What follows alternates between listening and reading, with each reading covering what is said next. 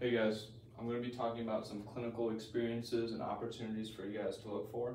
Before we get into that, this is a little triangle that AdComs oftentimes use. They usually want applicants to have at least 2 out of the 3. Oftentimes a lot of applicants these days are having even 3 out of these 3.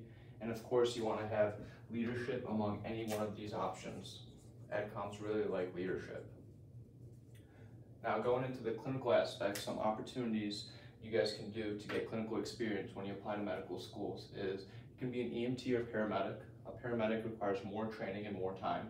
In EMT, you can take a summer course, maybe take a course in 2 months, get certified, maybe get a job, even have a summer EMT job. There are some places that will do that. And when you do get an EMT license, you can actually work for a transport company where you transport patients from hospital to hospital or hospital to home, or you can be a normal EMT where you do resuscitation measures, oxygen, that kind of stuff. Next, you can be a certified nursing assistant. That is something I personally did not do because CNAs oftentimes work in hospital settings and retirement homes, and they often are involved with fecal matter and cleaning patients and sanitation, which personally I'm not interested in, but it is a route you guys can take. Additionally, we have something called a phlebotomy tech.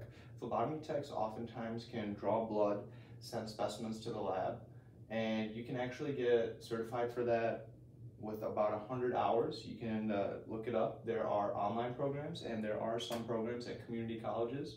So for all of these, what I did is I pretty much just Googled EMT course near me, CNA course near me. And oftentimes these community colleges will have them. Sometimes you might have to drive maybe 45 minutes to these programs, but hopefully you live in an area where they have these programs.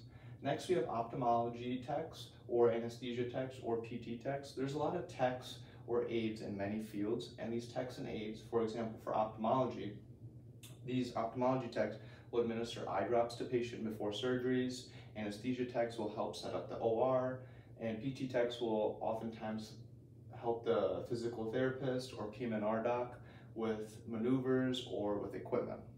Next, we have a pharmacy tech.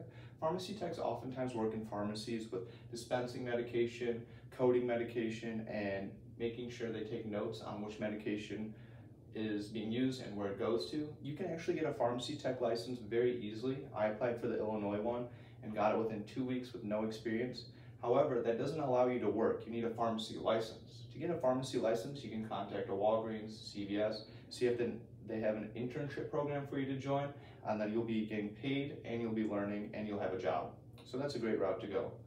There's something called a patient sitter. This isn't available at all hospitals or all states even.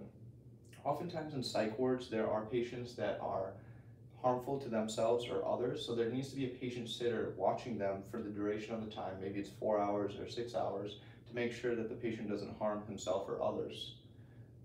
Next, we have Scribing. This is a pretty popular option, and a very well-known company, I think, is Scribe for America.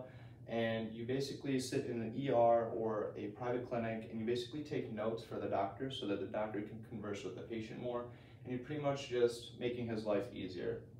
So all of these are clinical experiences, and ideally you want to have a couple 100 hours of any one of these. But the most important thing is to have a meaningful experience you can talk about on your application when you apply to medical schools, or even during the interviews. You want to bring up something that was memorable and that impacted you in a positive way.